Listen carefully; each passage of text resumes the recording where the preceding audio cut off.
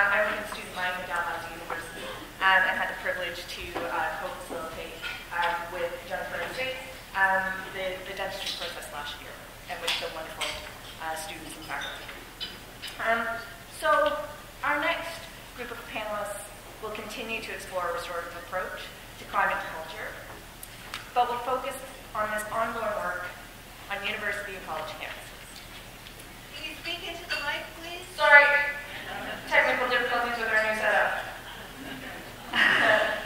Campuses are dynamic places that people gather to learn, educate, work, and live, in relationship with each other and with the institution. They're a site of development, growth, possibility, and transformation. These centers of excellence have the potential to create culture and shape the leaders of tomorrow for the betterment of all. These are very powerful aims. However, all over the world, examples and our own experiences have shown us that these spaces are also particularly vulnerable to harm and trauma, and that our students are at risk. Sexual violence, discrimination, inequality, and harassment are all intersecting issues profoundly impacting our campus communities. Of course, these issues exist everywhere. They're socially embedded off campus and on. Yet, I would argue that as sites of education and transformation, universities and colleges have a particular obligation and responsibility to make a difference and to work towards social justice. As institutions, we have a responsibility to build just and healthy communities, communities of belonging and safety, where students can learn and grow, contribute and thrive. The issues we are speaking about can be challenging and complex. Addressing these issues can be even more so. We know that adversarial campus processes responding to violence and harassment can be experienced as harmful by those very individuals we are trying to support.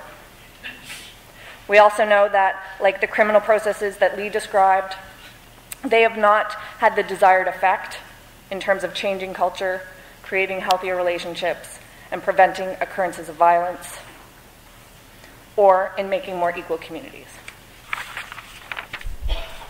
Our panel this afternoon, comprised of experts from both the US and Canada, will share with us their insights on restorative possibilities and strategies to respond to harm and to shift campus culture.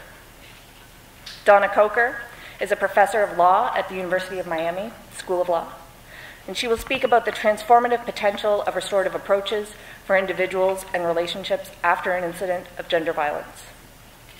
David Karp is a professor of sociology and director of the Project on Restorative Justice at Skidmore College. David will explore the contrast between adversarial conduct processes and how they have a chilling effect, lowering reporting, creating hostile climates, and on a restorative approach, with a restorative approach, that can better meet students' needs and improve climate. Jake McIsaac, Community Safety Officer with Dalhousie University, will discuss restorative approaches to campus safety, and particularly moving a campus security services team from a transactional to a transformative service model. Karen Crombie, General Counsel at Dalhousie University, will consider how institutions can use policy to create space for restorative approaches rather than potentially acting as a barrier. Thank you very much to our speakers.